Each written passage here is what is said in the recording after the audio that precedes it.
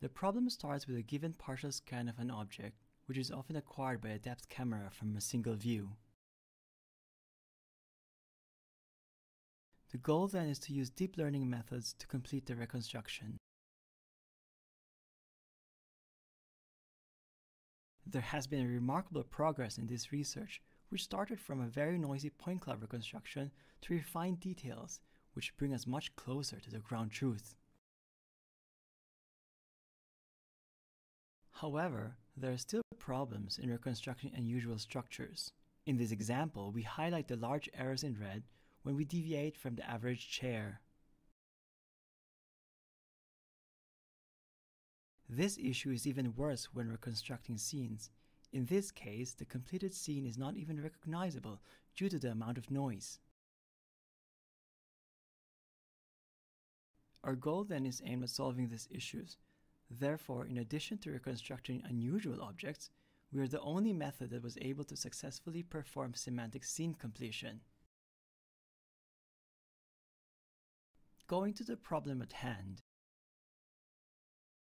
most methods utilize the encoder-decoder architecture.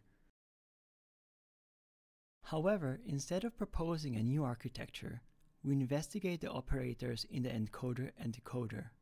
For this work, we propose 3 layers. Particularly, we derive novel methods for feature extraction, pooling, and upsampling. For the feature extraction, we start from the point cloud, where we select the k nearest neighbors in reference to an anchor. In this layer, the trainable parameters are the displacements from the anchor. Then, using both points, we find the distance of the closest feature to the displacement vector, then apply the tan-h activation.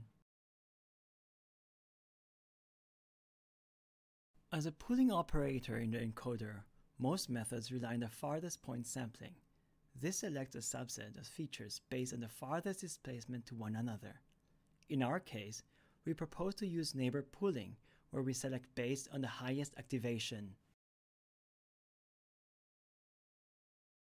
When comparing the 2 options in our architecture, we notice that our neighbor pooling sketches the contours of the input point cloud to capture meaningful structures of the object.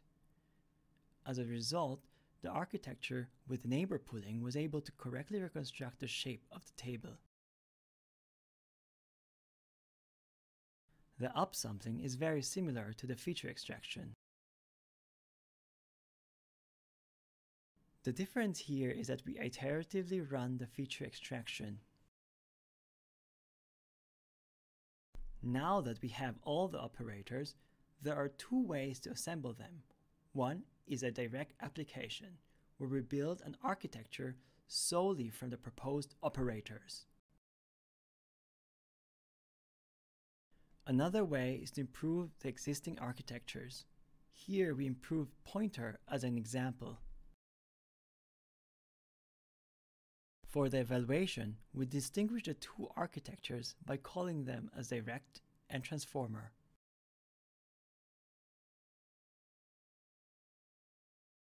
The evaluation shows that we achieve state-of-the-art performance in both object completion and semantic scene completion.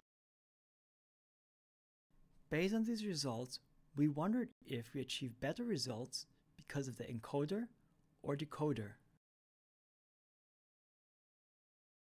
We then introduced a mix and match ablation study. Since most architectures follow the encoder-decoder structure, we disentangle them, then evaluate the combined sub-architectures from different methods. This evaluation demonstrates that our encoder and decoder individually achieve the best results. For any given encoder in every row, our decoder produces the best results. For any given decoder in every column, our encoder performs the best results.